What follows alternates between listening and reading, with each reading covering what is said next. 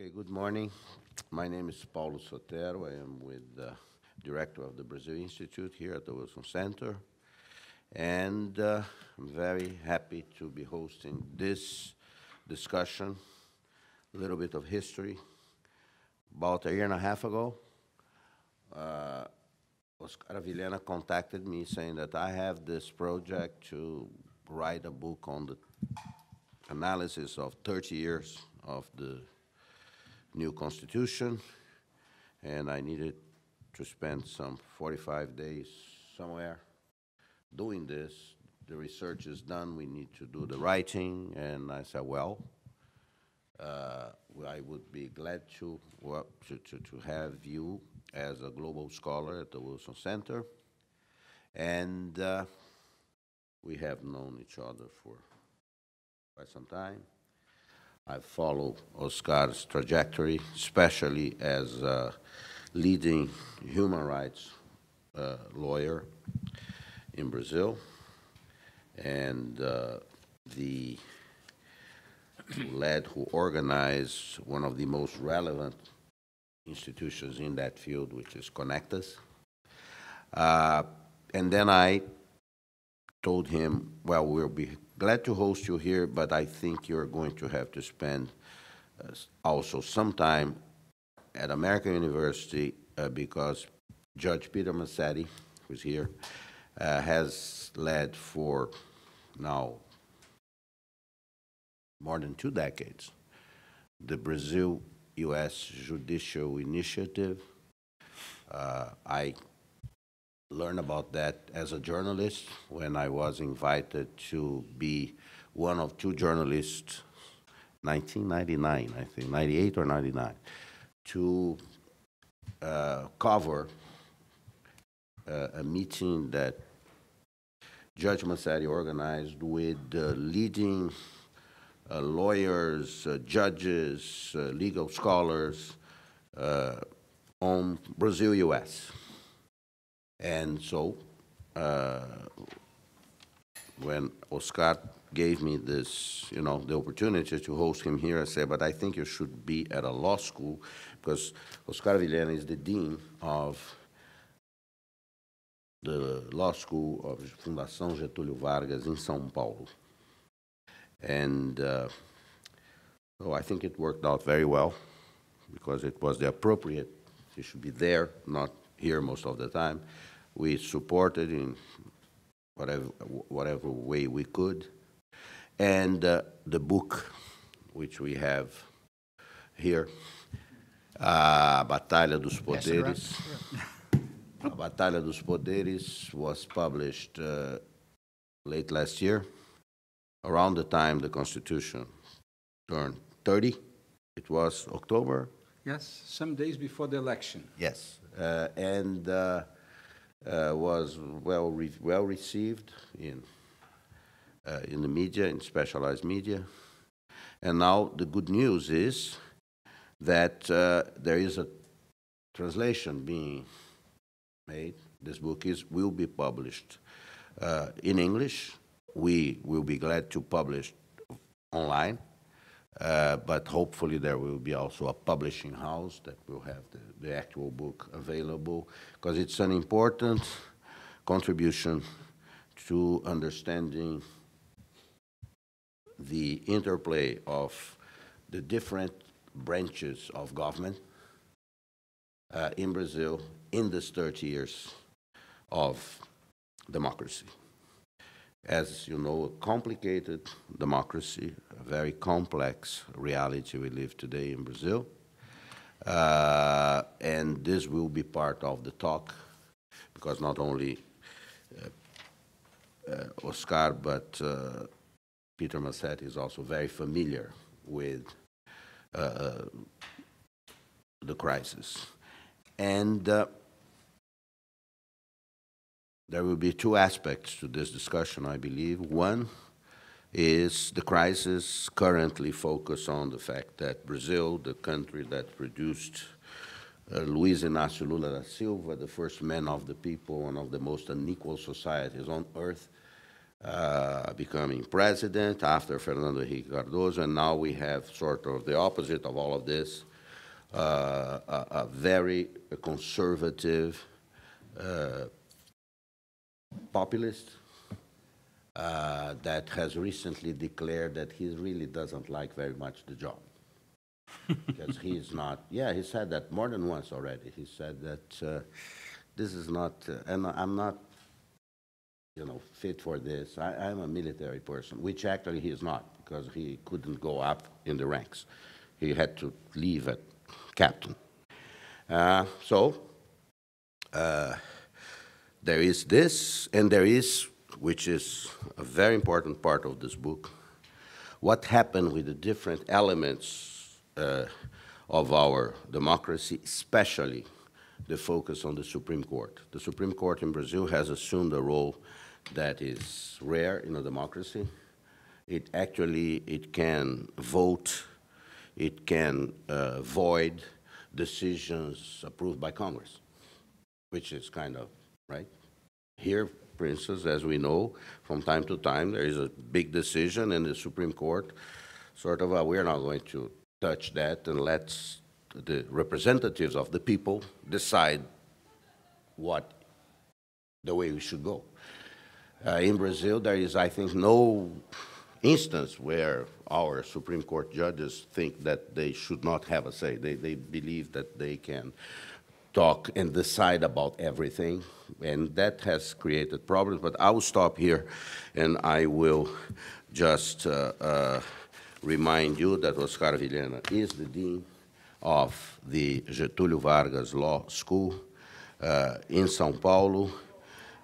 He comes from the Catholic University of São Paulo. That's where he got his law degree, LLM at Columbia University, a PhD from the University of São Paulo, very active participant in the political debate in Brazil, including through the media. He writes a bi-weekly column for Folha de São Paulo and is invited to a number of discussions. He was just at Harvard at the Brazil conference moderating a panel with the Chief Justice of Brazil and a senator.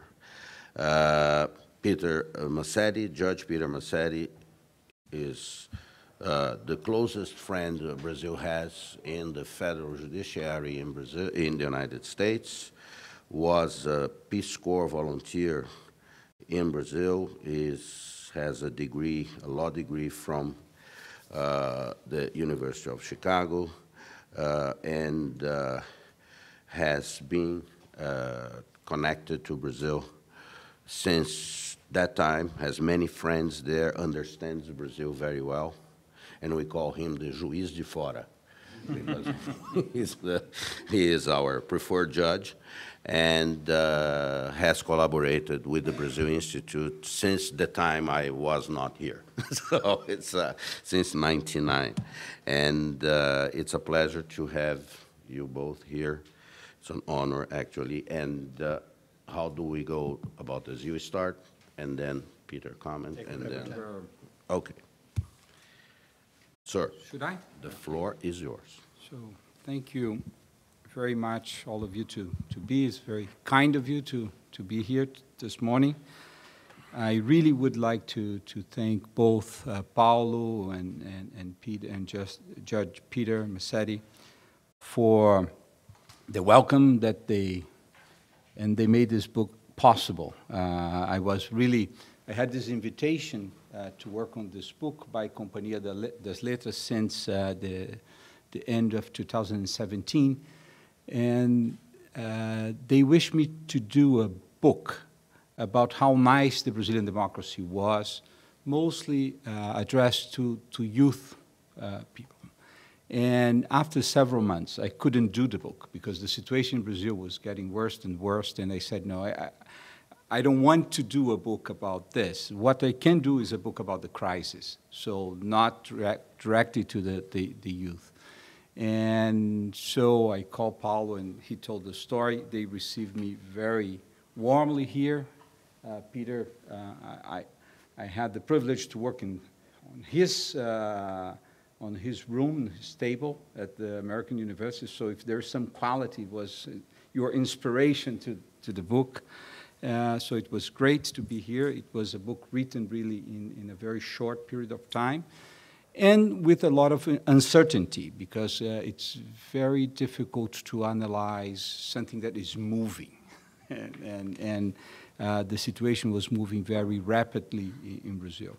So in some sense, Paulo's ideas are also in the book, because we talked every week and some nights to try to understand what was going on in Brazil.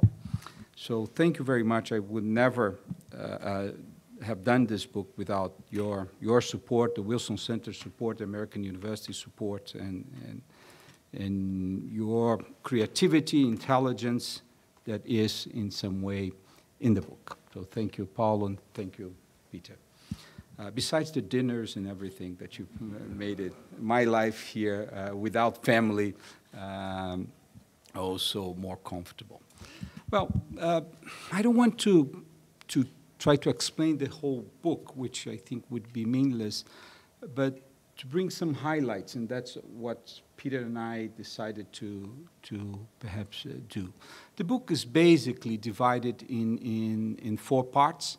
One, and is the beginning of the book, is about what was happening in Brazil, what kind of movement started after the mass protests in 2013 in Brazil. For those who are familiar with the Brazilian situation, in 2013, millions of young people went to the streets to protest for a very singular thing, was the price of the bus ticket in São Paulo. And this moved people around the country, and the agenda of this youth became expanded to other issues, basically social services as education, health, and then it became more acute on the terms of corruption, and then on the criticism of the political system. And this destabilized something that seems to be very stable. The political system was amazingly stable since 1988. So basically the book makes this question: what happens? We all know, no one would disagree that we enter in a dramatic political crisis that was related with a profound economic recession. But my question was, this conjunction of economic crisis and political crisis affected the health of the constitutional system? Are we also in a constitutional crisis? And then try to understand what is the difference between a constitutional crisis and a political crisis. So this is the main objective of the first chapter that I will talk a little bit about it later. Then the book tries to explain the Brazilian Constitution. It was, in the beginning, a book about the 30 years of the Constitution. So there's another chapter, try to explain why the Brazilian Constitution was made as it was, because it's a kind of a different Constitution. Most U.S. jurists view the Brazilian Constitution as a kind of eccentric, and I try to explain these eccentricities and try also to remove some misinterpretations of why the Constitution is as it is. And then there is a long chapter that I think is the most interesting in the book about the role of the Supreme Court, and Paulo mentioned a little bit. So perhaps I will try to talk a little bit about these 3 issues. So the Brazilian Constitution is perhaps the axis of the transition to democracy in Brazil. The transition to democracy in Brazil happened during the negotiations of the 1988 Constitution. And one aspect of this constitutional process was the high level of distrust among the players involved during the constitutional process and why they were absolutely distrustful of each other. Because the transition was long and marked by several frustrations. We have the movement for Direta Já that was frustrated. We have the election of Tancredo Neves that died, and we have the frustration to start the new democracy with the former president of the party of the military regime that was President Sarney. And also there was an idea during the transition movement that there wasn't the necessity to rebuild the constitution, and Sarney killed this idea by proposing an amendment just to reform the military regime, what we call the Constituinte Instituída, institutionalized constituency power. So it was a kind of a paradoxical idea. So when they sit in 1987 to start the constitutional debates, there was a perception following the Brazilian tradition that just a few stars in Congress should make a committee, propose a document, and this proposal would be sent to the colleagues to be ratified. And Ulisses Guimarães was the head of the Constitutional Assembly, called a person called Fernando Henrique Cardoso to say, people are very unsatisfied of not participating in the constitutional debate. Could you write the bylaws of the Constitutional Assembly? And Fernando Henrique wrote something very peculiar at that moment. First, everyone would be involved in the Constitutional Assembly with the same status. There would be no special committee. And it would start by the subcommittee on topics, rights, courts, the federal system, the fiscal system, and we would have a kind of rule to insert things on the document. There was a very easy rule to insert topics in the Constitution. So in some way, the Constitutional Court, the Constitutional Assembly opened itself for all the forces that were involved during the whole transitional process to insert things in the Constitution. So, different than the US Constitution, I think the Brazilian Constitution was everyone's first choice. Everyone that had power during the transition period insert some of their wishes, goals, aspirations in the Constitution. And in the end of this assembly, where they should vote it, the Constitution was under such a pressure from Sarney in the middle of an economic crisis that the mechanism of bargaining produced was that if you, what was the specific groups' larger interests, if you accept that your large interest is inserted in the Constitution, you do not veto other people's interests. So that's why my conception at the book is that is a maximization compromise. I accept yours, and you accept mine.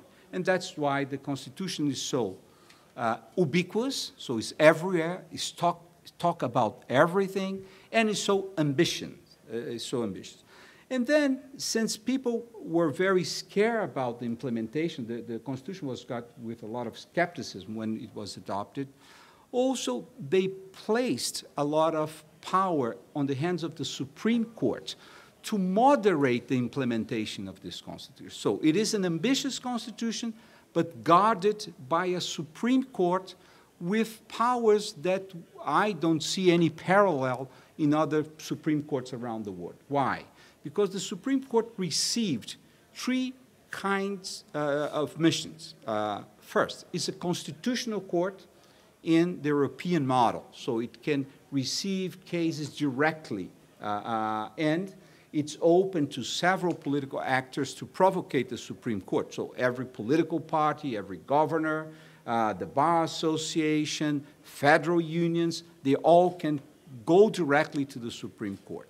The Supreme Court is a court of less reviews, as in the United States, And the Supreme Court has a specific function, which is be a first instance on every case against politicians that are in Congress, that are in the cabinet, and against administrative acts of major officials in the administration.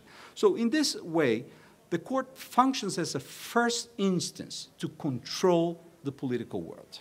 And this is a new thing.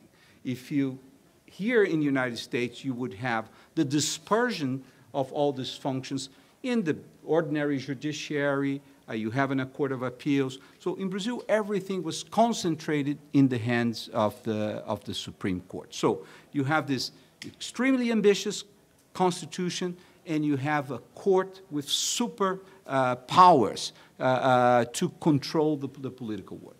And Paulo was mentioned something that I think is extremely peculiar to the Brazilian Constitution.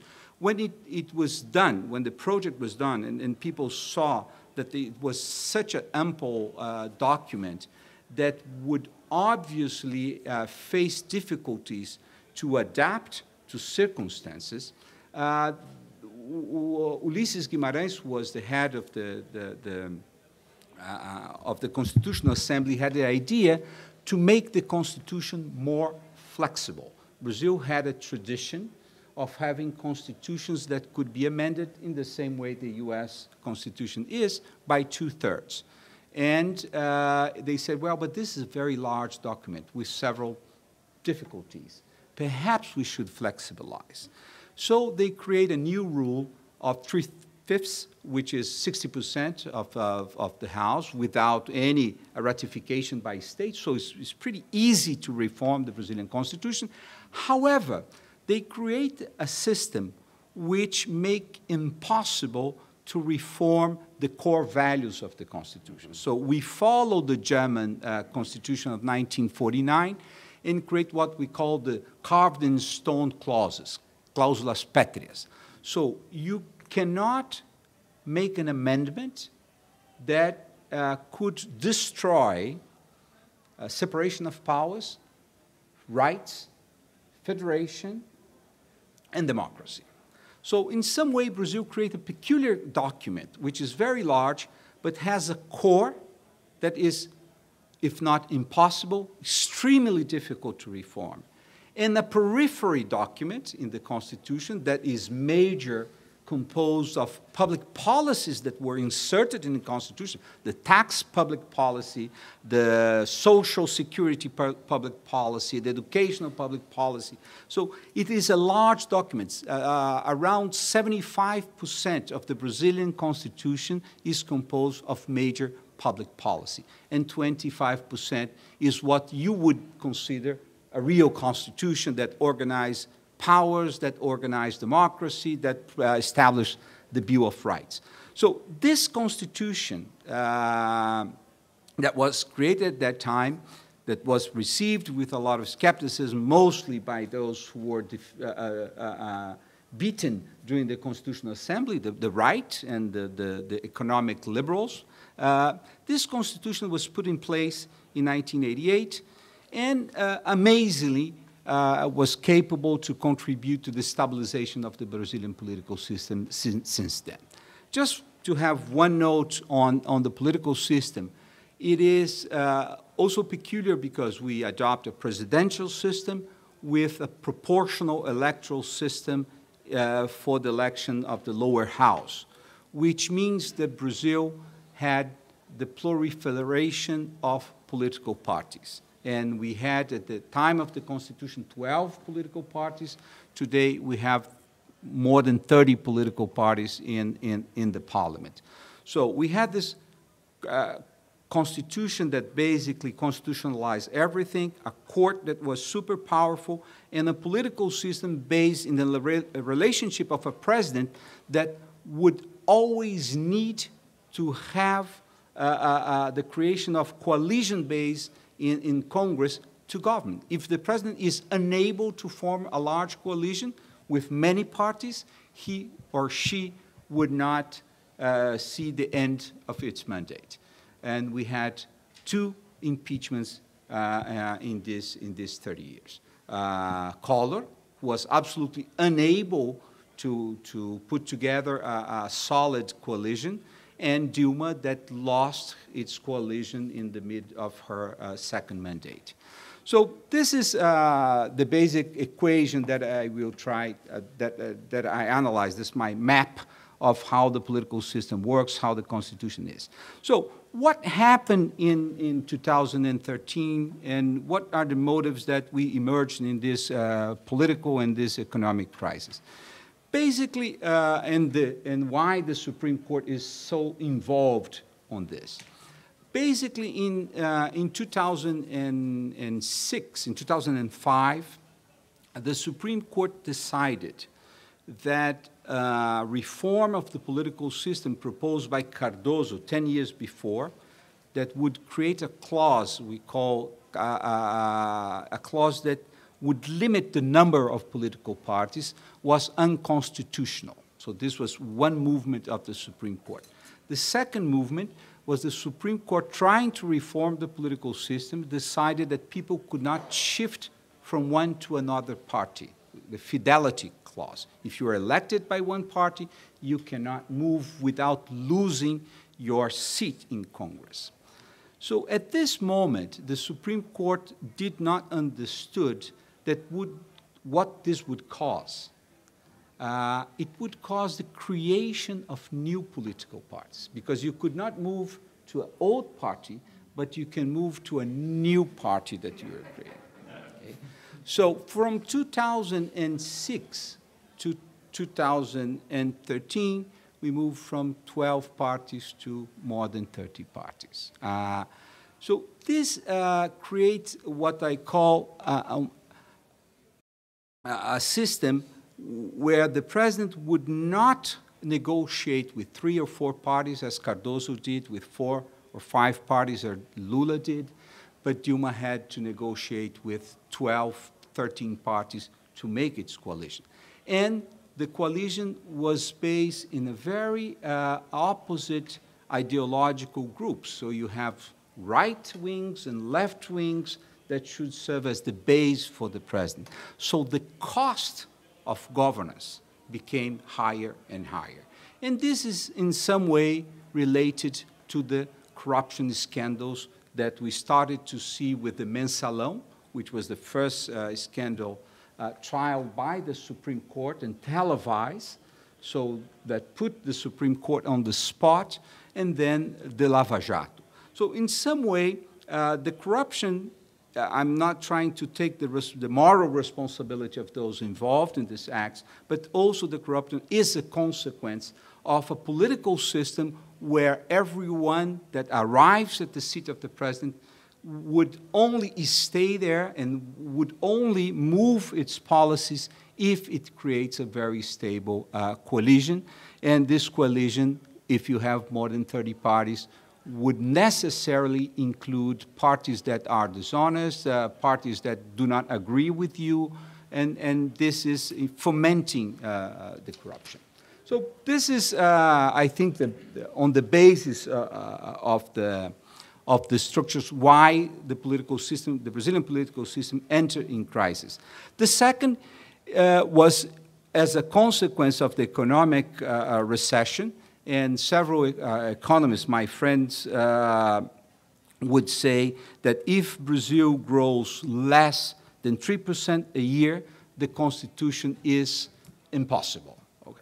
The expenditures organized by the Constitution demands a level of growth that is more than 3% a year. So if the growth decreases, the Constitution, the public services, the rights inserted in the Constitution start to malfunction. It is impossible to pay everything. But I think this is one part of the problem. The second part of the problem, and then I return to the Constitutional Assembly, is that the Brazilian Constitution is not just generous in terms of rights, of health rights, educational rights, social security rights. The Constitution is also very generous in terms of privileges. The privileges of public servants, the privileges of military that have completely different social security system, where they retire with their full salaries, every member of the civil servant. So it is, you have in the Constitution, both in this area of pensions and in the areas of taxation. Brazil has perhaps the most regressive tax systems around the globe. So it is very difficult how all the transference of the distributive side of the Constitution provided by the rights is in some way counterweighted by an extremely regressive system of concentration of wealth. So this is why the Constitution is, the right criticize the Constitution for being ineffective, which is right, because the distribution is in some way concentrated by the tax system and by the other privileges inserted in the Constitution. So the political crisis and the economic crisis that had a major impact on social rights was perhaps the cause of the manifestations that started in 2013, and the corruption scandal as a consequence of the inefficiency of the political system was the major aspect of this manifestation. So no one disagreed that there was a crisis, but this crisis put in place a new dynamic at the Brazilian political system. We had the most polarized election in 2014. The election of Dilma was challenged at the electoral courts by the opposite candidate, Aécio Neves. That was the first time during the Brazilian democracy that this happens. So it is seen today as a very irresponsible, for the first time, not acceptance of the result. At that moment, the electoral court started a procedure that would be trialed 2 years later, and this is another aspect. The movementations on the streets changed a lot after the election. The young students that were claiming for more rights, for health, for education, transportation, left the streets, and a new civil society occupied the streets, a much more conservative civil society that perhaps people didn't have an idea. You start to see manifestations in pro the military, and the impeachment movement was set in place. So in 2015, Dilma was impeached. It is a controversial impeachment in some way, and then I think Peter could give a little discussion about the comparison about the Brazilian model.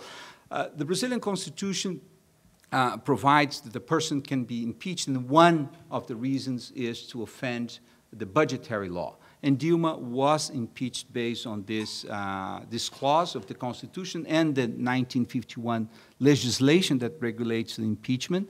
However, the process is a very complex process because the Speaker of the House was Eduardo Cunha, who was a recognized crook in the country, and he started the process. He's in prison now for much worse crimes than Dilma would ever dream to commit.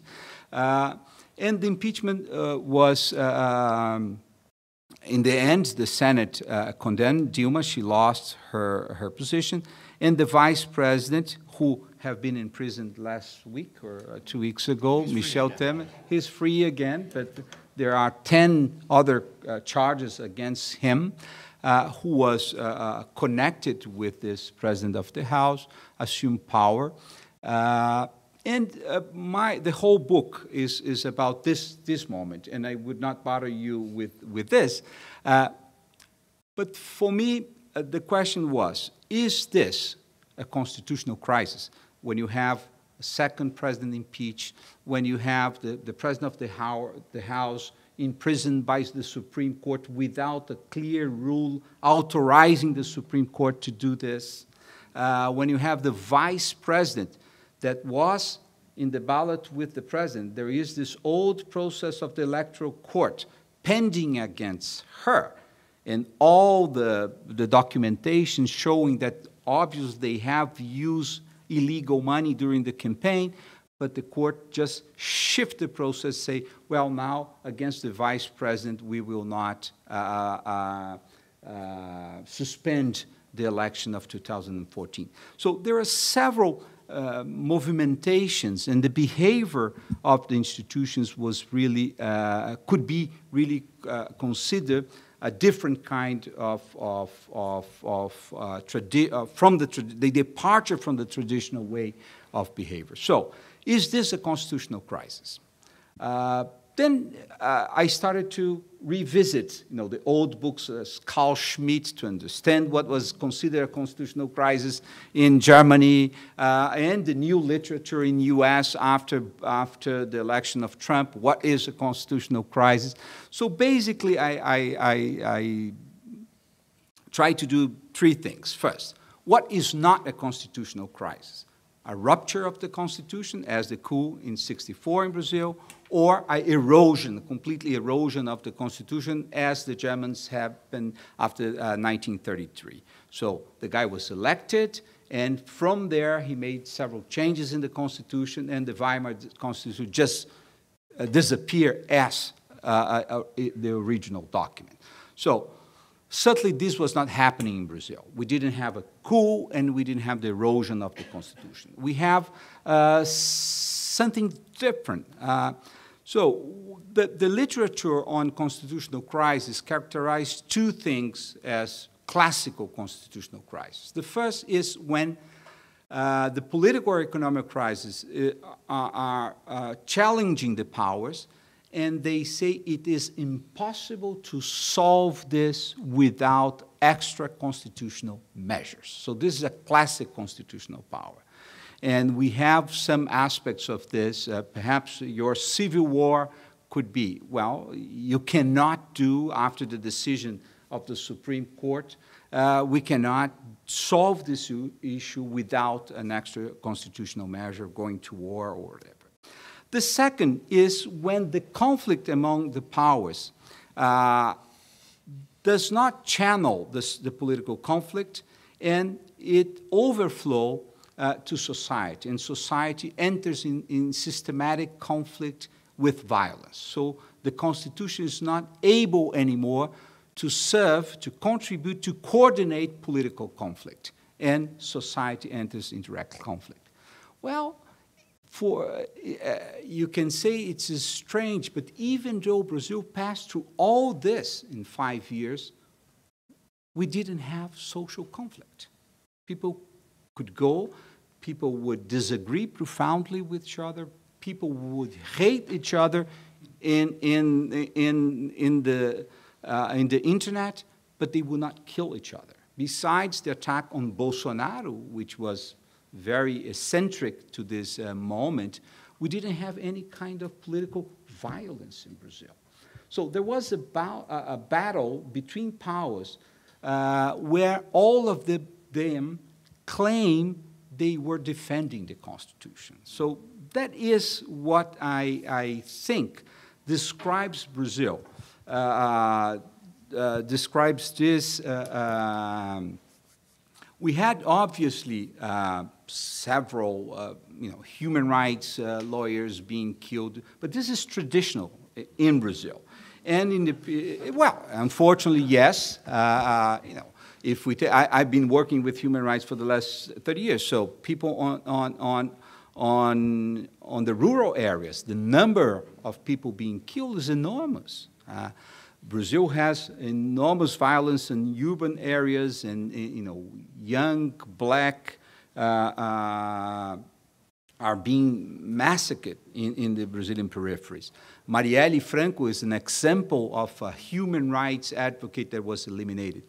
But as a direct consequence of mass conflict, systematic conflict between the forces on the streets, we didn't see this. So in this sense, I think it is a peculiar form of crisis. What is the peculiarity of this form of crisis? In my perception is that major institutions, as the Supreme Court, as Congress, as lower instance of the judiciary, he started to use their attributions, their competences, their powers in a heterodox way. They would use them mostly to hurt their political enemies. So even though the game was being played by the institutions, they were playing what Mark Tushnet, US constitutional scholar, say, hardball. They were not playing a fair game. So my perception is that we emerged after 2013 in a kind of constitutional regression. We were using the constitutional grammar. Institutions were acting under their jurisdictions. However, they were using their power in disconformity with what we would expect they would be used. So for those who are, I'm sorry to use soccer metaphors here, with the Latin American Championship, which is a very harsh and violent championship, you know, really under the expectations of those who love soccer. And in the end you say, but is this still soccer or not? Or they are playing a different game? So I think what happened in Brazil is a level of conflictuosity between institutions and between the powers that are acting under their constitutional mandates, but they are acting improperly under their mandates. And this creates a different kind of crisis. It's not a classical crisis, but perhaps is a regression on the way the constitutional game, the democratic constitutional game should play. So this is my conception of crisis. The institutions are all there. They are all, perhaps they enter in a cycle of retaliation. We had last 2 weeks this kind of retaliation, the Supreme Court making a decision and Congress saying we're going to impeach 3 of your justices. So this is the kind of retaliation that we are talking about. And then the head of the lower house receiving the package of reforms proposed by Minister of Justice, which is a very ordinary thing to happen in the beginning of government, and say, well, he has no idea of what he is doing. I will not analyze his package. And next day, the father-in-law of the head of the lower house is imprisoned by a judge in Rio de Janeiro, very connected with Judge Moro, who is the Minister of Justice. So my perception is that really we enter in a cycle of retaliation, and institutions have been weaponized by the power holders to defend their interests and to attack their adversaries. And this is what, in my perspective, is happening since 2013, and is obviously more acute at this moment. So just to close, I think I'm speaking too much. The Supreme Court, as I said, the Supreme Court has these 3 functions, and it's using this power without any ceremony. And the Supreme Court has one power, which is not very common in other countries, which is the power to control the constitutionality of amendments to the Constitution. So if there is a battle between Congress and the Supreme Court always has the last word. Okay? So can you imagine a Supreme Court that has the last word in a constitution that is enormous? So it has the last word about everything. So the notion that you have, and I think Peter could give a better approach to this, that the court is deferent to Congress, that accepts the decisions of Congress. In Brazil, we don't have this perspective. It's very rare that in a conflict the court would say, well, Congress has decided in this way, even if it's not a good decision, they have the power to decide on these issues. Through the perspective of the justice at the Brazilian Supreme Court, they are the ones who measure if the decision taken by Congress is a correct decision in most all subjects. So they became a central power in the Brazilian political system. This is one point. The second point is that they have this primary competence to trial every member of parliament. And they start to use this power in 2006 with the Mensalão case that put in prison several of ministers and some members of the parliament during the Lula administration. And all of this was televised.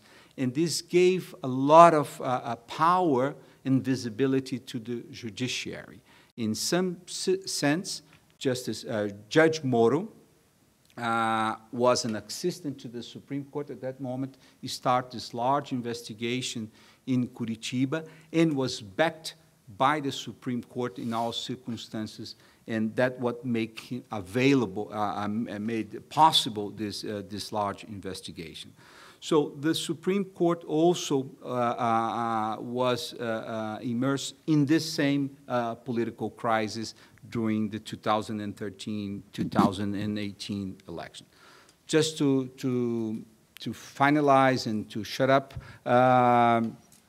it's obviously that now the Constitution, even though I do not believe we left this non-classical crisis that we entered in 2013, but it has a new challenge because obviously the election of 2018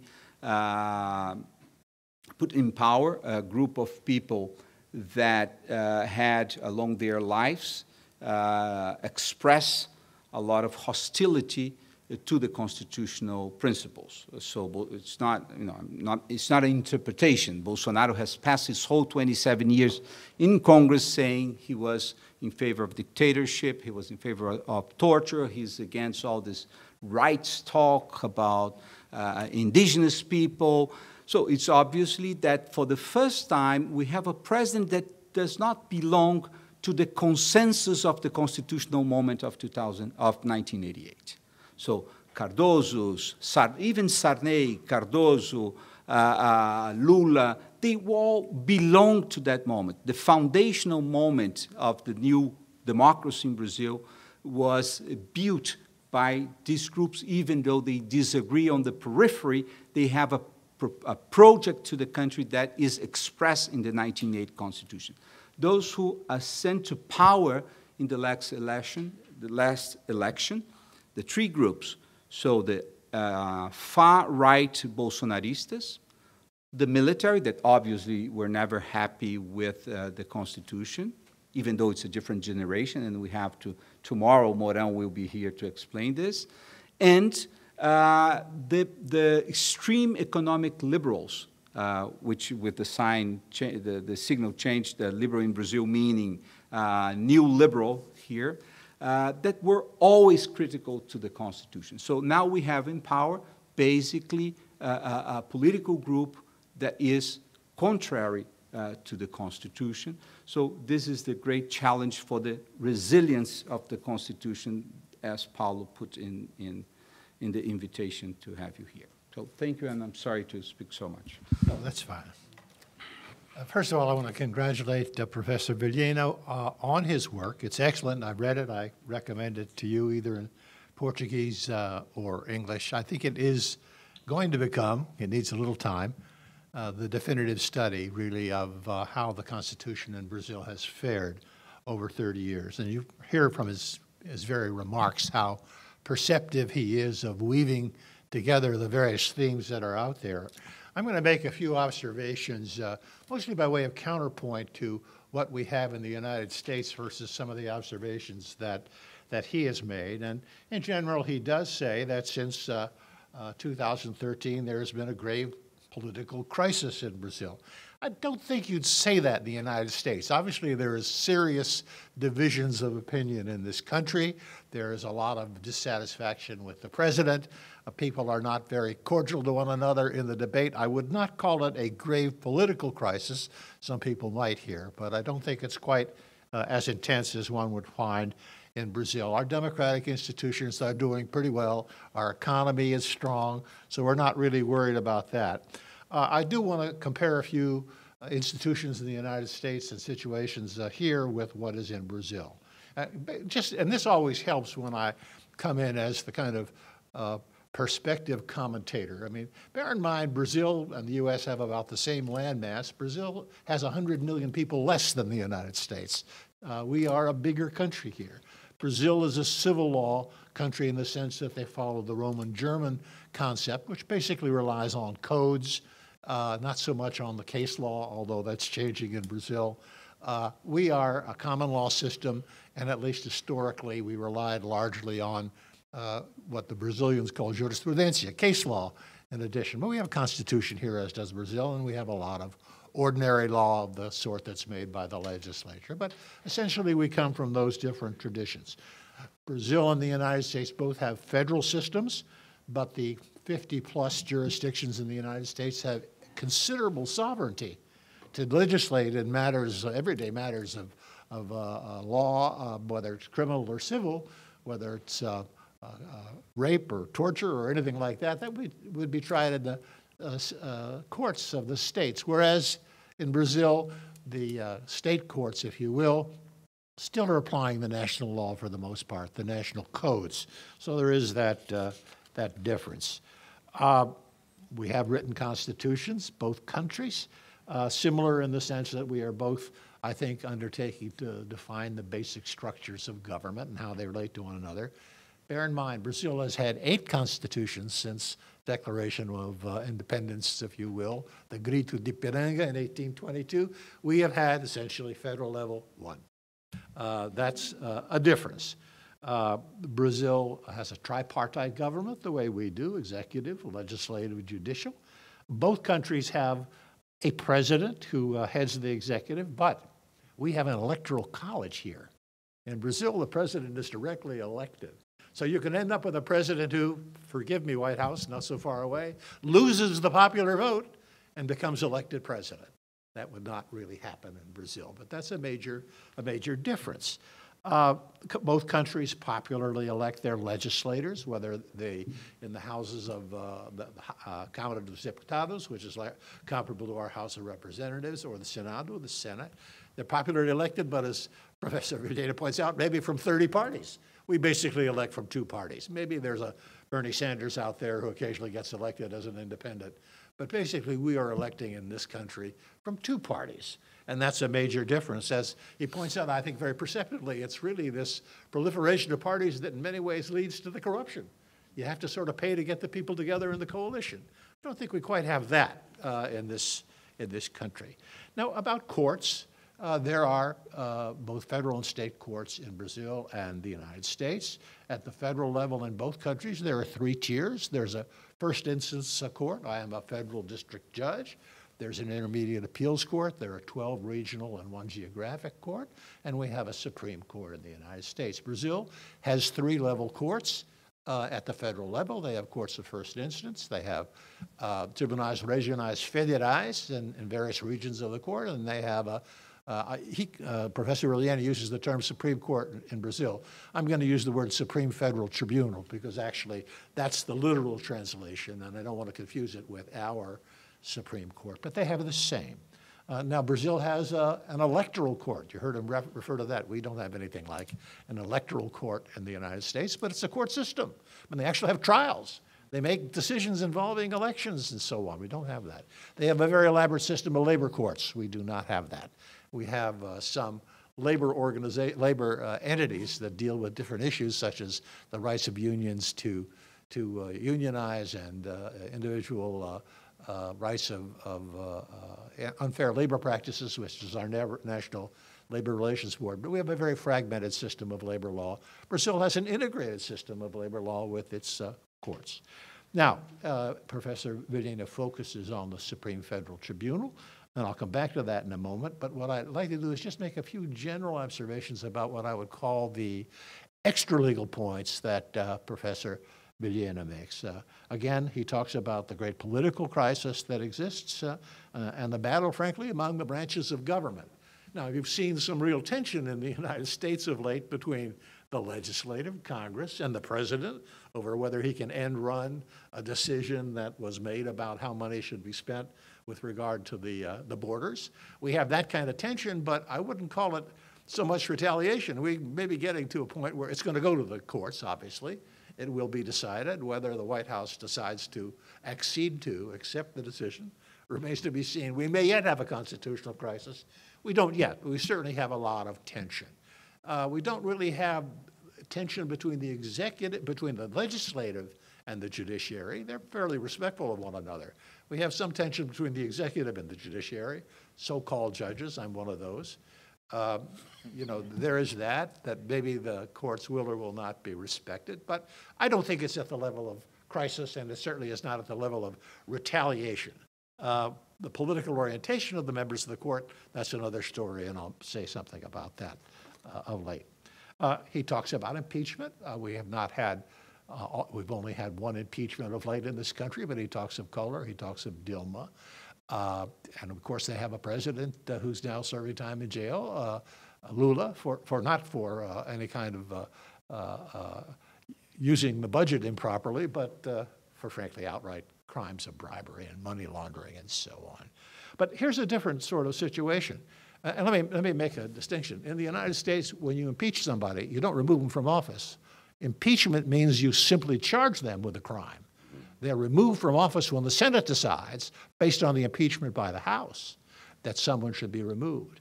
So Kohler never got to that point, I guess. He was impeached, I think, formally, but he resigned. Dilma was impeached. She went right through the process, and the Senate said, you're through. And she was impeached, and as Professor Vilhena points out, some people think unfairly, for some funny business with moving money around on the budget. Bill Clinton was not impeached for some sort of impropriety of governmental action. He was impeached for personal reasons.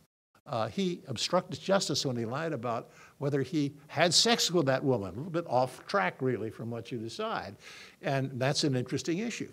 What about Donald Trump? Well, we've got the Mueller report now, and maybe he won't be impeached. There's some people who think he should be, some people who think he could be. My guess is not likely. Not likely to happen, but there would be at least some things that some people will point to that what he has done or not done is a high crime or misdemeanor, which is the only way impeachment is defined in our Constitution. There aren't the specific bases that are set forth in legislation, either ordinary or constitutional. We debate all the time what a high crime and misdemeanor is, and we're not really sure. And those things leave it to be decided. So we have our impeachment, but I think not really at the level of in Brazil. The impeachments in Brazil have had huge implications for political decisions and so on and so forth. I just got through listening, or I'm almost through listening the podcast on Monica Lewinsky and Bill Clinton. You know, he left office, Clinton, with the highest favorability rating he had all the time. It really didn't have much impact ultimately on the decision. In Brazil, in contrast, when you talk about the impeachment of Dilma, when you talk about Lula's bribery situation, the impact has been tremendous. Everything interacts. Less so with Clinton. Surprisingly, that has faded, believe it or not. I mean, there's some repercussions still, and maybe the Me Too movement got some leverage back in the Clinton-Monica Lewinsky days. But frankly, as far as the political impact, I would say really not much. Gone, forgotten, not in a way that the impeachments in Brazil have been impactful. Now, there also has been a reference to widespread corruption in Brazil, impunity as features of the system. And I would say really that there really hasn't been a situation of widespread corruption among the politicians in the United States. There have been cases, we have them. A lot of the actors in the Trump administration have been challenged for ethical insensitivity, but it's not quite the same as the bribery. It has nothing like the dimension of the Mensalão big monthly scandal, nothing of the dimension of Lava Jato, the Operation Car Wash, nothing like that here. Nothing, an Operation Car Wash is basically the Odebrecht scandal in large part. We don't have that here. I mean, there are instances that are, as I say, come up now and again, but it's not widespread, it's not intense. Professor Vilhena also talks about the tension between the interests of rich and poor in Brazil. That's there. We have some of that here. I mean, there's certainly a lot of income inequality. If you listen to Senator Warren and others, they're telling you this is a major crisis, but I don't know that it's quite at the level in Brazil. You had Lula making decisions with social impact and money's being spent, and frankly, that's part of Dilma's impeachment, I think, that really sort of at the highest level had an impact. Here the debate goes on, but I don't know that it's more than a very intense debate. I would say here the issue is more, frankly, race-based these days. We are talking about racial tensions in this country, which are widespread. I mean, whether it spills over into the police misconduct and over and on and on. We talk about that. Racial issues are everywhere in Brazil, too. Don't mean to minimize, but I would say, contrary-wise, where racial issues are probably more intense and preoccupying in this country, somewhat less so in Brazil, although it's there, and to be sure. Back to the Constitution. Just think about 30 years for a Brazilian Constitution. The U.S. Constitution adopted in 1787, more than 230 years ago. So big spread in time. And when you look at it, Brazil's Constitution of 1988 was the product of a constituent assembly. I think by my numbers are correct, but I think there were at least 550 members of the Constituent Assembly. You know, we had Madison and Jefferson. We had a kind of a small group of pretty high-level guys who were creating the Constitution back when. And so it was a different dynamic. And Brazil's Constitution, as the professor has pointed out, is lengthy and detailed. Obviously, the U.S. Constitution less so. The Brazilian Constitution originally had 235 articles, has been amended more than 100 times since it was put in place in 1988. We have 7 basic articles of the U.S. Constitution amended 27 times in 230 years. I mean, there are those perspectives. The Brazilian Constitution is easy to amend. I think it's 3/5 of both houses, is it not? Both the House and the Senate. No Senate, no state ratification required. If the Congress decides to amend, and they do it 3/5 in both houses, done. Here, it's 2/3 of both houses and 3/4 of the states. In other words, pretty tough. I think the Equal Rights Amendment is still out there floating around. It hasn't been adopted by 3/4 of the states, and whether it's still viable, I don't know. But that's the kind of difficulty that you have. And of course, Brazil has, as the Professor Vilhena points out, a very long list of individual rights and guarantees. I mean, we have a Bill of Amendments, a Bill of Rights, our first 10 amendments, basic general language, due process of law, equal protection of the law, which Brazil also has, those language, but very general terms which have been fleshed out over the years by Supreme Court case decisions, jurisprudencia, as the Brazilians would say. Brazil's Supreme Federal Tribunal has 11 ministers, 11, those are the justices. The U.S. has 9. And let me tell you, the appointment, maybe you'll disagree with me on this, Oscar, but probably not. The appointment of a Supreme Court justice in the United States is a very big deal. I mean, look at the Kavanaugh nomination. Look what it generated in terms of writing back and forth and the televising and so on. Alexandre de Moraes, the Minister of Justice in Temer's administration, was nominated in February and took office in March. Now, he had a Sabatino, but it wasn't anything like, whoa, this guy's going to take charge and we're going to be in the soup.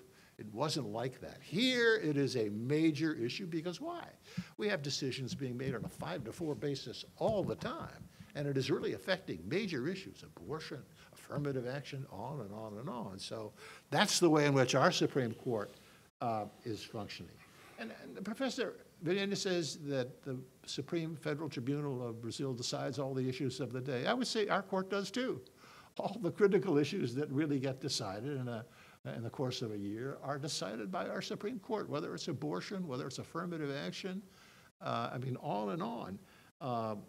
And there have been some different decisions that they've made, which are interesting contrasts, like affirming, establishing affirmative action for university admissions in Brazil. Not quite as easy in the United States.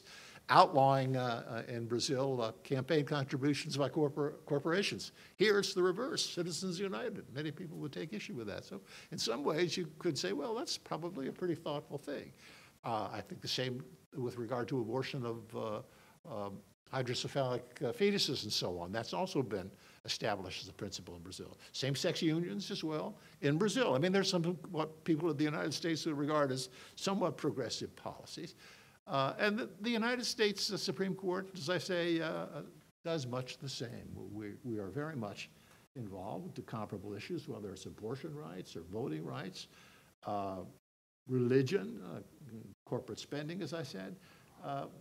Our court does get involved. I think it was Finley Peter Dunn who said all the issues of today eventually end up in the Supreme Court. And largely that's true. Some other points of contrast briefly between the two courts. Brazil, this number may be way off, but I think they get 70,000 petitions a year at the Supreme Federal Tribunal. The U.S. Supreme Court gets about 7,000 and ends up hearing about 100 and maybe writing opinions in 80. And again, that's a major contrast.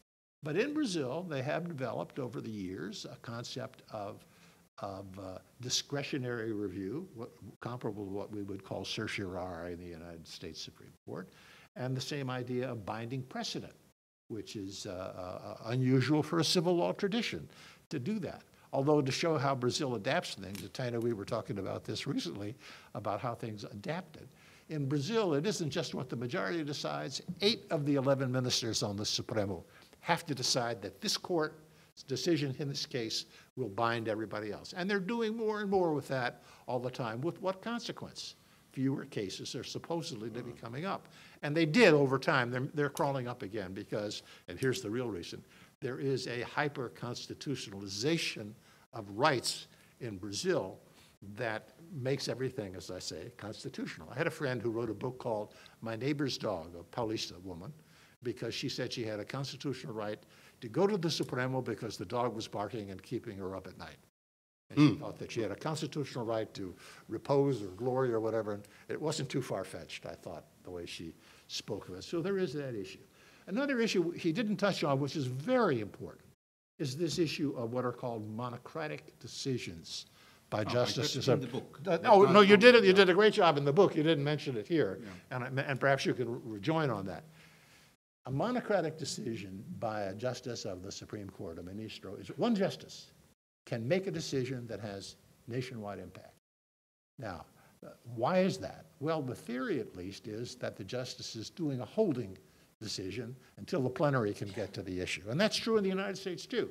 You see a situation where Chief Justice Roberts has stayed execution in West Virginia because of they want to get the full court to decide. So there's some months of staying execution, giving extensions, things like that. But very limited. You really can't make a long-term substantive decision if you're a single justice on the Supreme Court. That's not what happens in Brazil. The majority of the decisions that are made by the Supremo, I think, are monocratic. Am I correct? 95%. 95%. It's incredible. And this is the kind of thing you get. There's one of the ministers of the court is named Marco Aurelio, a competent gentleman, but he decides that he disagrees with what the plenary has said about once your conviction in the lower court is confirmed by the second instance, you go to jail. You don't have to wait until the end of the process. That's what the plenary decided. But he decided, no, that's not what I believe. And so he went off in another direction after that was said. Well, that wouldn't happen here. And that's an issue which I think perhaps, Oscar, you could comment on afterwards, because it is really a serious issue. Mm-hmm. And you have judges, not just at the Supremo, who are, the decision to release President Temer was made by one judge who was awaiting a 3-judge panel. What about that? Interesting issues. Briefly then, let me see if I can wind up without much more here. He did talk about special privileges in the high court that legislators have. Brazil has a concept known as privilege forum, foro privilegiado, and certain high officials get tried in criminal cases in the Supreme Court. Instead of coming before a federal district judge like me, as someone else might in our system, you go directly to that court. Well, think about it. That court, which is an appeals court, has to be situated to hear trials of these different people. I think they've limited it recently, that was only to omissions or deficiencies while you're in office, related to your office. Before, it was even broader than that. But that really slows things down and really demonstrates an inequality of justice, if you will, that's troublesome. And I think Professor Vilhena points to that very well. There are certain other things in Brazil. As I say, our Supreme Court doesn't have criminal justice authority except to review cases for other kinds of constitutional impediments. But you don't try a public official in the Supreme Court for the first instance. It remains open in this case whether a president can even be charged with a crime during his tenure in the United States. He can be impeached. We're still not sure he can be charged with a crime. That issue is still out there. The Justice Department seems to have said he can't be, and we'll see about that. Professor Vilhena, not surprisingly, says some of the decisions by the Supremo in Brazil have been overreaching. And I think a lot of that's probably true, and I think one could say the same thing about the United States. There are people who are troubled by the Citizens United decision that gave corporations the status of a person to make political contributions. That's a stunner. But that's what the court said, and you live with it. Well, I wanted to go back, though, the active roles for both the high courts in both systems, whether it's the Supremo in Brazil, the Supreme Court here, it's going to be controversial, and it's going to be high profile from here on out. I mean, I think even with the appointment of Brett Kavanaugh to the Supreme Court, there's a lot of concern about what's going to happen with abortion rights and affirmative action, health care, miscellaneous minority rights. We don't know yet what's going to happen. But interestingly, it's more on the ideological spectrum. I don't think people are thinking that there's retaliation so much as radical ideological differences that may lead the court to different positions here. In Brazil, I mean, basically you have what's called, and the interesting term of Professor Vilhena, a supremocracy, supremocracy. And that's probably true. That's really what you have governing there. So this is the interesting final point for me, that Professor Vilhena, for all that you've heard him say this morning, says the court has shown itself, not the court, the Constitution of 1988 has shown itself to be, quote, surprisingly resilient, end quote. In other words, after all this mishmash that you've heard out there, it's kind of working. And I think we can say the same in the U.S., but it's been a little longer. In any event, as they say in Brasilia, stay tuned. Thank you. Thank you, Peter. Thank you very much to both of you for your presentations. Now we open for questions. Wait for the mic to come to you. Ben, and then Paul. Yeah. Tainá, can you? Ben will go first, and then Paul here. Okay, so my name is Benjamin Young. I'm a fellow at the center this semester. But my main job is I'm an anthropology professor at the State University of New York. And I've been working in Brazil for several years, originally in Porto Alegre, more recently in Recife, looking at political consciousness among that group formerly and contentiously referred to as the Nova Classe C, the new middle class. And of course, all of that has fallen into precarity. Mm-hmm. So I learned so much from both of your comments, so thank you very much. I'm not a legal scholar, so I learned a lot.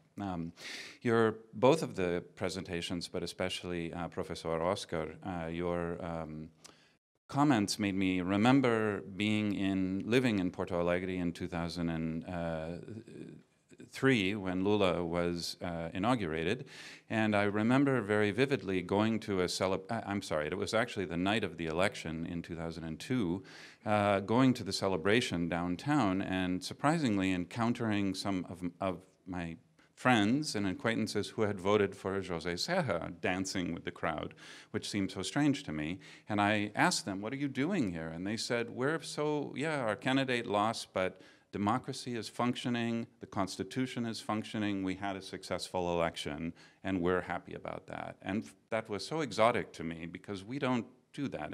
We don't go to a party to celebrate the functioning of our Constitution.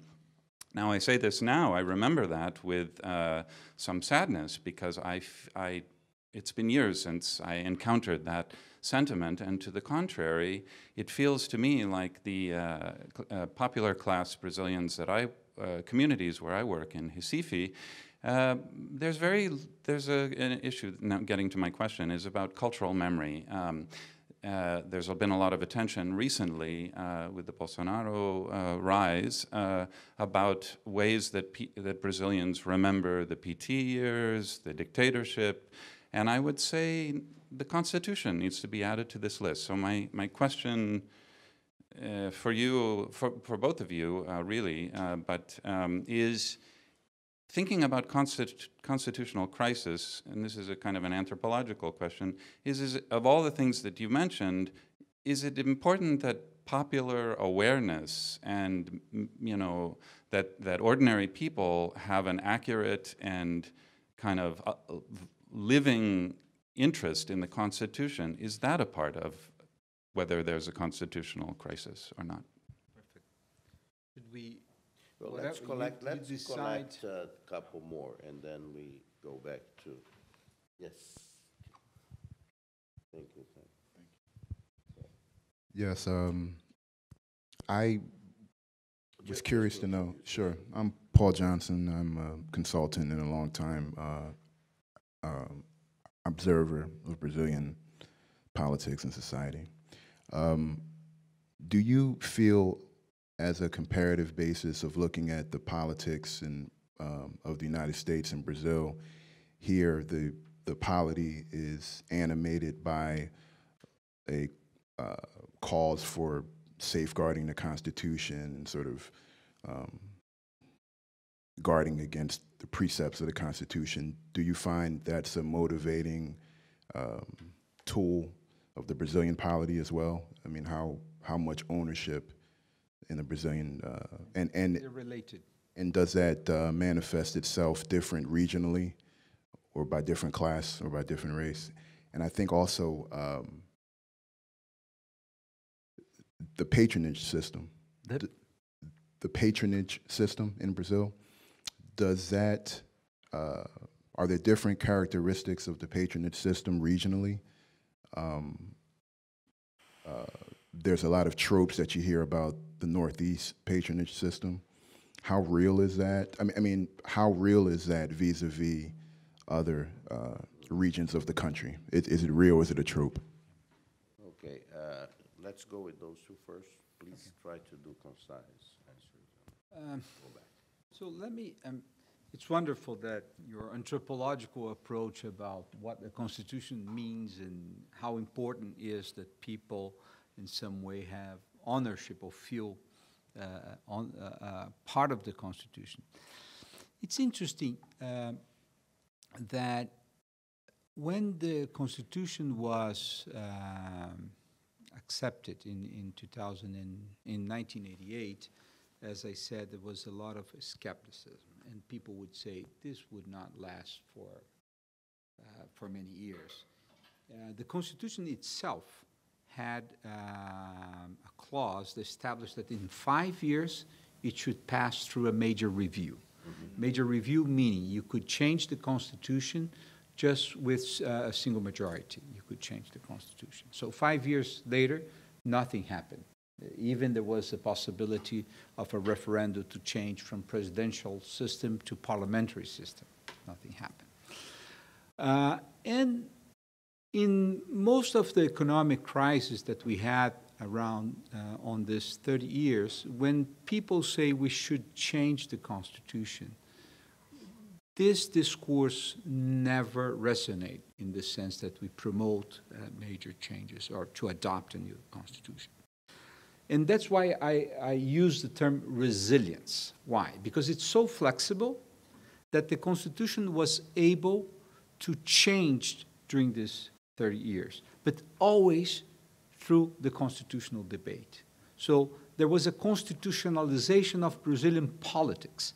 If Cardoso arrives to power and thinks that the Constitution was too anti-market, it promotes about 12 amendments to the Constitution that reshaped the Brazilian economy. Then Lula reshaped part of the social welfare. So it's interesting how the Constitution was able to accept the demand, change itself without losing its core. And that's why I call the the carved stone clauses. So the Constitution is really resilient in this sense. Do people have ownership? The Constitution resisted because people defend them. And then I think there is some peculiarity and difference between the U.S. and Brazil, even though I think, in the U.S. there is some mysticism about, how people have the Constitution as a religion, et cetera, et cetera.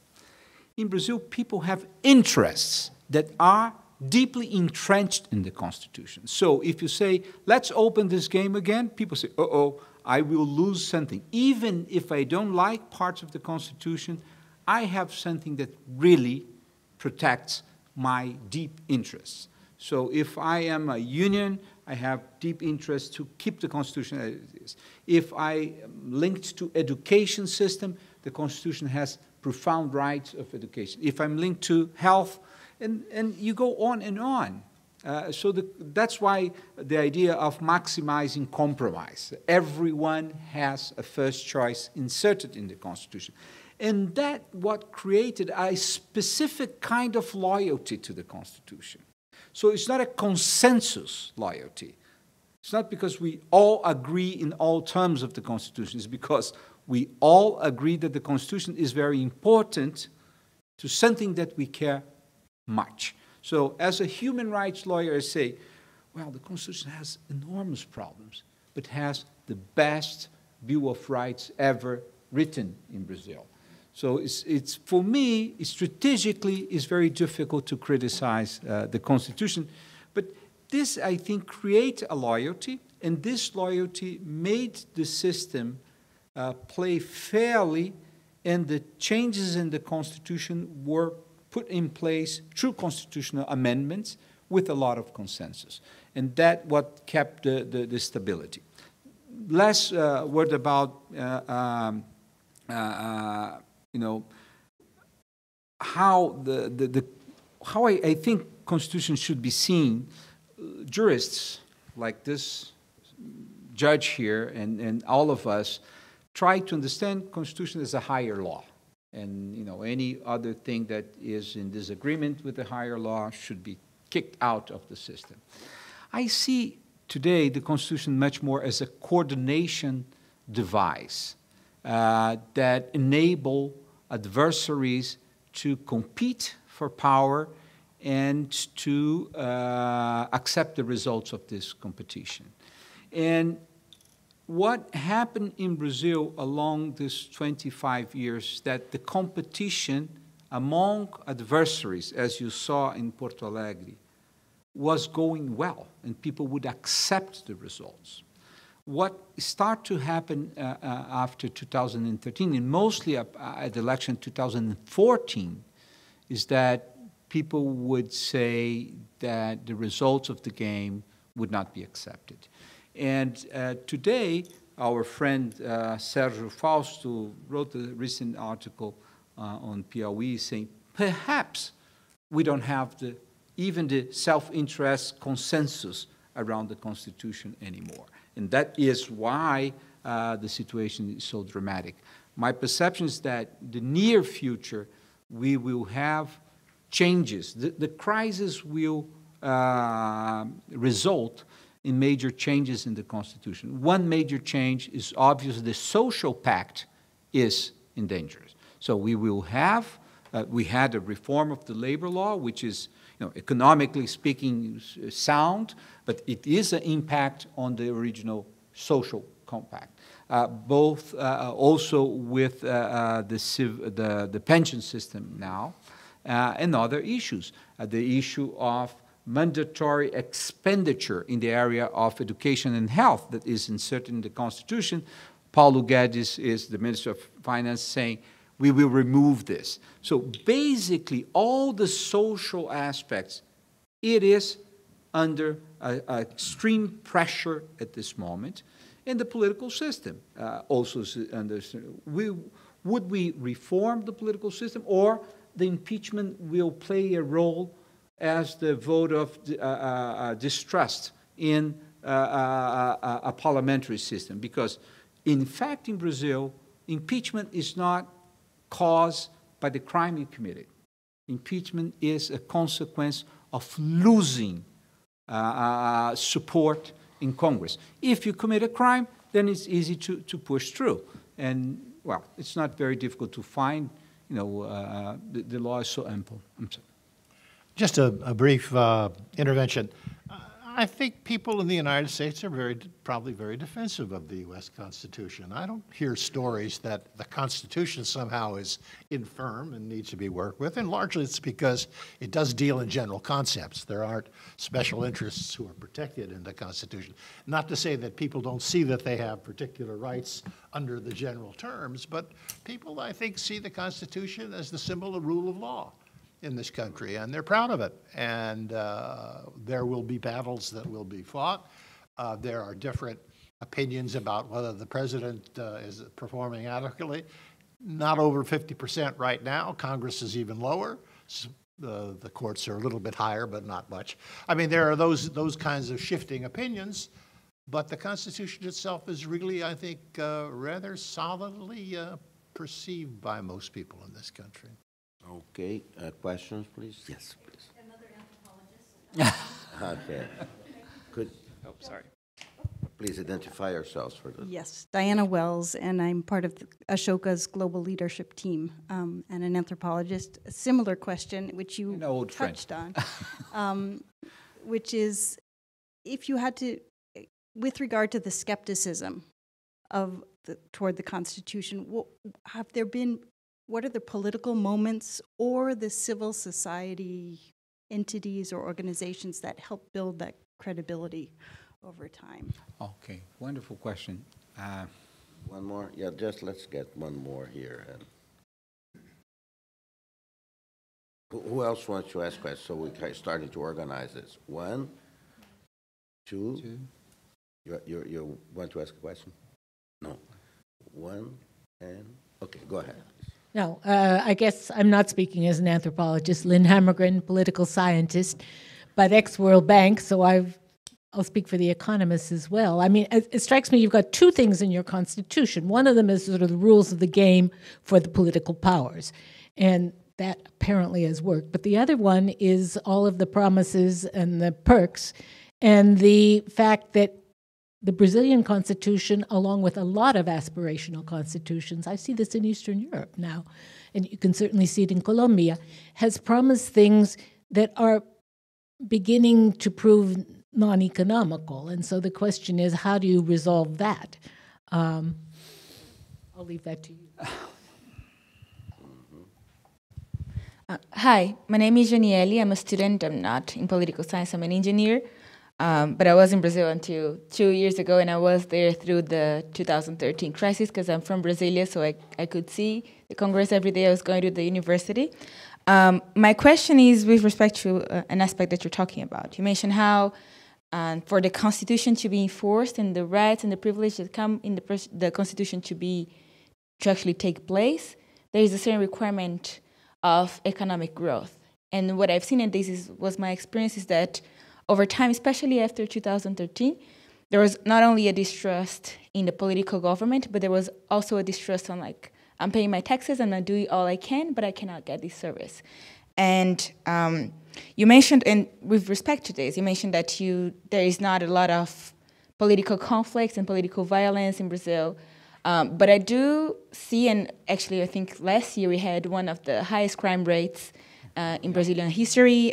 We have very high rate of crimes against women, and very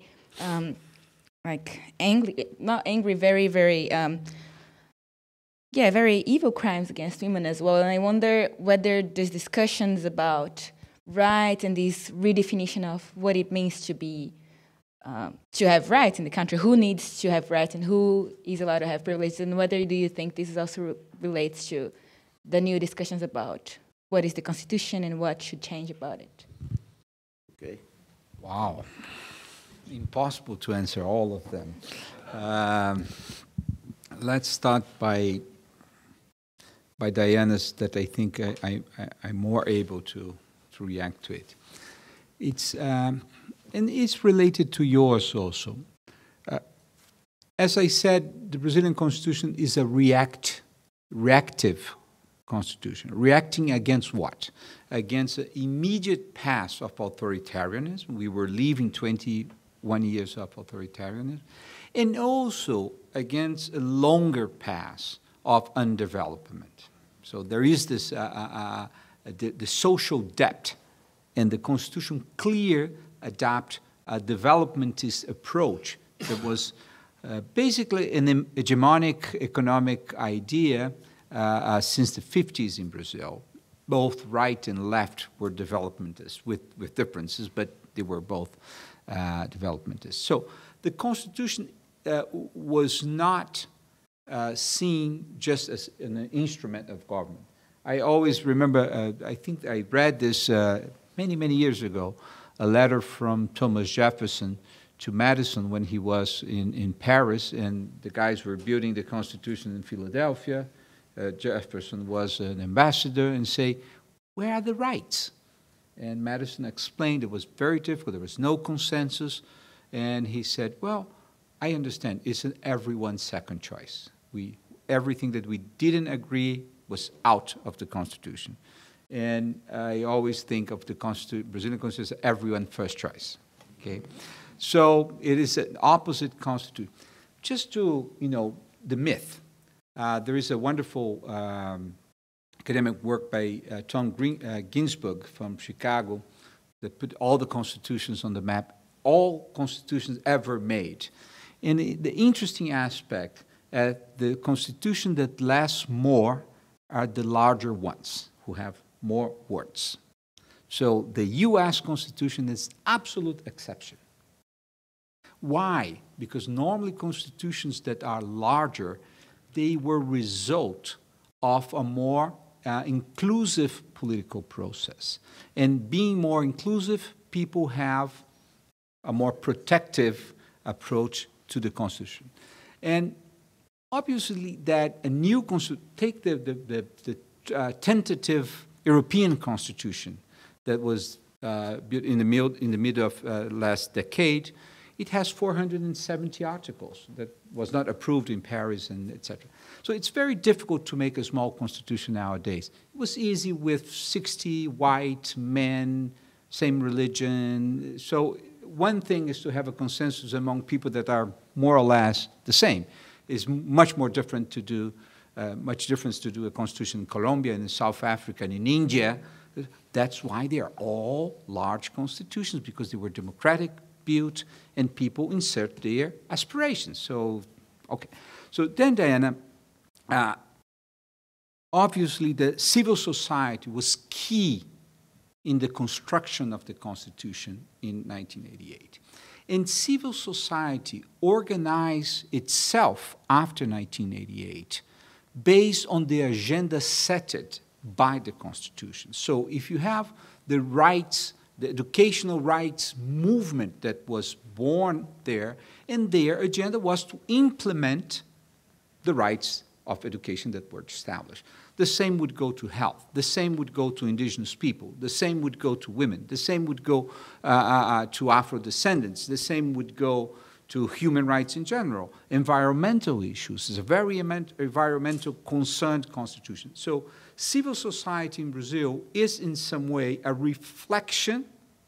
It helped to build, but then it grew as a side effect of the Constitution. And most of the movements were movements in pro the Constitution. And they helped to build strategies to implement the Constitution. The new aspect of civil society in Brazil, as perhaps is here was not as surprising as was there, is the recognition of an uncivil society that was born after 2014. The concept of civil society was a progressive concept in Brazil until 2014. When Bolsonaro means, I will end activism, which is not related to the court. He says the same to the court, but he's saying, I will end civil society. He is saying against the progressive civil society that backs the Constitution and acts in relation to the Constitution. And now we have a far-right civil society that criticize the Constitution, that criticize other organizations. So this is the hostility that we are seeing on the ground there. I don't get your name. Lynn. Okay. Very distinguished political. Yeah. So, economically, obviously that the regional constitution has immense problems in adopting a very developmentist approach, the state-centered economy. This was reformed by Cardoso, even though many things less, mostly the corporatist interests in the constitution. So, as I said, the constitution is this mixture of very progressive policies and very regressive strategies that concentrate. So I think the tension is very in the heart of the Constitution. One difference, Lynn, between, and I think innovative difference between the Brazilian Constitution and other aspirational constitutions, as the India Constitution 51, the South African, and the Colombia.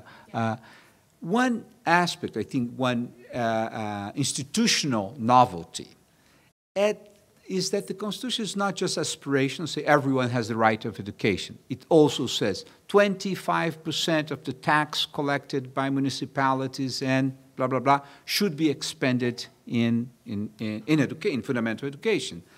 With the health system is more or less the same kind of clause. What we saw, I think I saw the book this morning at your house, Marta Arret books on inequality in Brazil. It's very interesting because if you see the impact of this consistent investment in the area of health, education, and poverty in Brazil, you could say it happened a velvet revolution in this country. We departed from 75% of the kids at school in 1988, we have basically universal education today. Well, the school is very bad. Yes, it's terrible. Yeah. However, these kids go to school, they eat, which is immensely important. They brush their teeth, and they return home. And in some way, the movement of 2013 is a result of a generation that experimented of social welfare rights. They experimented education. They experimented a health system that became really universal. And when the economic crisis started to hurt the expectation that they will continue to develop, and I use in the book the Burton Moore Jr. Injustice, the concept when revolutions happen, you say, revolutions not normally happen in a very unfair situation. It happens when people have a benefit and they see the expectation of these benefits to be frustrated. So you need to merge injustice with expectation and frustration. And in some sense, I think the Constitution strategy, not the economic strategy, but the social welfare strategy in Brazil was admirable. In 25 years. The question is, and I said a little bit about this, I won't say more, but that the regressive mechanism inserted in the Constitution, they outweighed so that's why Brazil became less poor, the new middle class, went a little up. However, it's still very unequal. And then I finalize with your point. Basically, Brazil is one of the most unequal countries on the globe. Today, I don't think it's on 10th or 12th position in terms of inequality, which for a country that one of the largest 10 economy, it is a very problematic issue. This inequality is a long-standing inequality.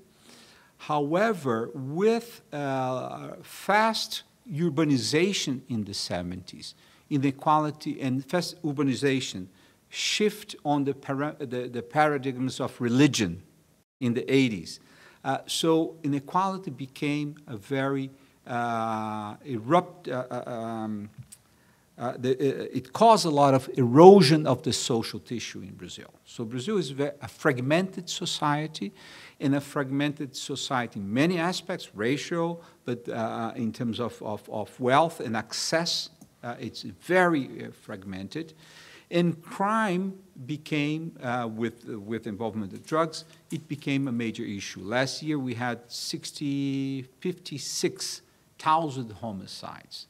That's one homicides per 100,000, 28 homicides per 100,000. So it's a conflictual society, enormous conflictual. And how we cope with this violence. Police is being allowed to become more and more violent. So you have a conflict between police and citizens. Judge Moro is not helping in this way at this moment. It just sent in his package, there's one aspect which would flexibilize the use of force by the police. Last year we have 4,400 homicides by the police. Which means a lot. Just for you to have an idea, São Paulo is the less violent state in the country. The least violent state in the country. We have 7 homicides per 100,000, which is kind of civilized number. I don't know, Washington, D.C., perhaps won't be much different than this. Chicago is much more than this. U.S. is 5. So São Paulo is basically in a good position. The police of Rio, just the police, kills 9 per 100,000. So the police is more in Rio. It causes more crime proportionally than crime causes death in São Paulo. So it's obviously we have a conflictual situation, and this government is on a trap because it promised more security. However, its supporters are linked to the police forces that are the ones who really do not contribute for security in Brazil. That are, have links with the militias, you have link with the extrajudicial killings. So it is a terrible situation because they are not proposing reforms that will lead us to a better position in terms of security. Let me just add on that last point about police conduct or misconduct. It's a big issue in the United States today. It's got a serious racial component. I think there's some of that in Brazil, but in the United States, I think what's driving the debate is really its race-based quality, which candidly, we're doing our best to work through in a lot of cities. But take Baltimore as an example, which is in a very sad way.